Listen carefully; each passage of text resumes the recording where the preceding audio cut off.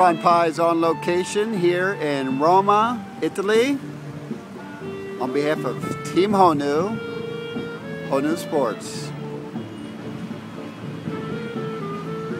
As the story goes, I guess, walking barefoot was a privilege of the ancient gods who weren't affected by the snakes, thorns, scratches, like I am.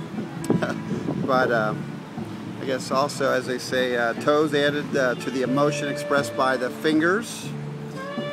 And by compressing our toes into closed shoes, we curtail our personality. But I got the Coliseum over there. We're getting ready to go over to the Coliseum.